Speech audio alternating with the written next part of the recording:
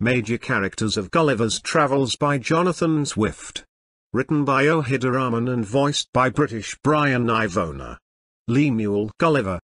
A bold adventurer, visits a multitude of strange lands. Still's difficult to regard him as truly heroic, even well before his slide going into a worse state, often through lack of control or care into misanthropy, disliking other people and avoiding involvement with society at the end of the book, simply does not show the stuff of which grand heroes are made, not cowardly, on the contrary, undergoes the unnerving experiences of nearly being devoured by a giant rat, taken captive by pirates, shipwrecked on faraway shores, sexually assaulted by an 11-year-old girl, and shot in the face with poison arrows. Additionally, isolation from humanity he endures for 16 years must be hard to bear, though rarely talks about such matters, yet despite the courage he shows throughout voyages, character lacks basic greatness. Impression could be due to the fact, rarely shows feelings, reveals soul,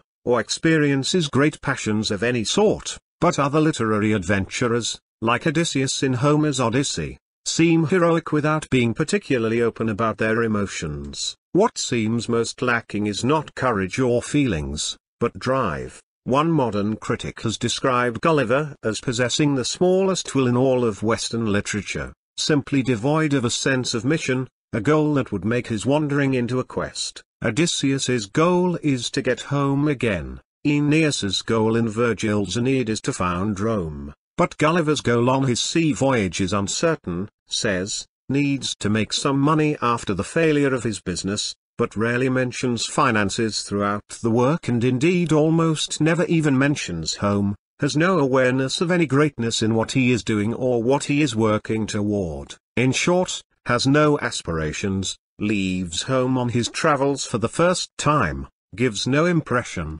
regards himself as undertaking a great endeavor or embarking going onto a ship on a thrilling new challenge. We may also note Gulliver's lack of ingenuity and savvy practical knowledge and ability. Other great travelers, such as Odysseus, get themselves out of dangerous situations by exercising their wit and ability to trick others. Seems too dull for any battles of wit and too unimaginative to think up tricks, and thus ends up being passive in most of the situations in which finds himself, held captive several times throughout voyages, but never once released through his own stratagems, a carefully planned way of achieving or dealing with something, often involving a trick, relying instead on chance factors for his liberation. Once presented with a way out, works hard to escape, as when repairs the boat he finds that delivers him from Blefuscu, but is never actively ingenious in attaining freedom. Example summarizes quite well his intelligence, which is factual and practical rather than imaginative or introspective, gullible, easily deceived or tricked, and too willing to believe everything that other people say, as his name suggests. For example, misses the obvious ways in which the Lilliputians exploit him, while quite adept at navigational calculations and the humdrum having no excitement, interest or new and different events, ordinary details of seafaring connected with traveling by sea, far less able to reflect on himself or his nation in any profoundly critical way, traveling to such different countries and returning to England in between each voyage. He seems poised, showing very calm and controlled behavior to make some great anthropological study of the human race, its culture and society and its physical development. Speculations when you guess possible answers to a question without having enough information to be certain about cultural differences around the world, about how societies are similar despite their variations or different despite their similarities, but, frustratingly, gives us nothing of the sort, provides us only with literal facts and narrative events, never with any generalizing or philosophizing,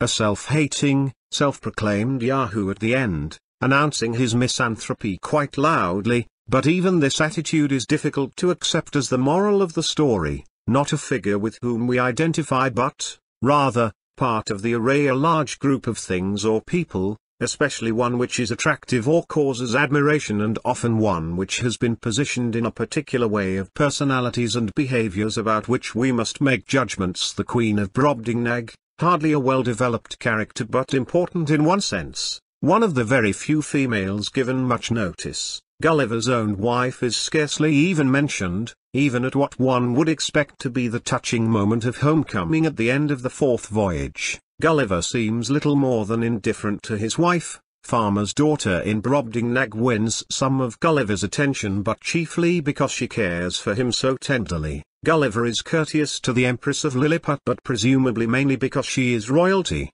Brobdingnagian Queen, however, arouses some deeper feelings in Gulliver that go beyond her royal status. Gulliver compliments her effusively, as he does no other female personage in the work, calling her infinitely witty and humorous. Gulliver describes in proud detail the manner in which he is permitted to kiss the tip of her little finger. For her part, Queen seems earnest in her concern about Gulliver's welfare. When her court dwarf insults him, she gives the dwarf away to another household as punishment. Interaction between Gulliver and the Queen hints Gulliver is indeed capable of emotional connections.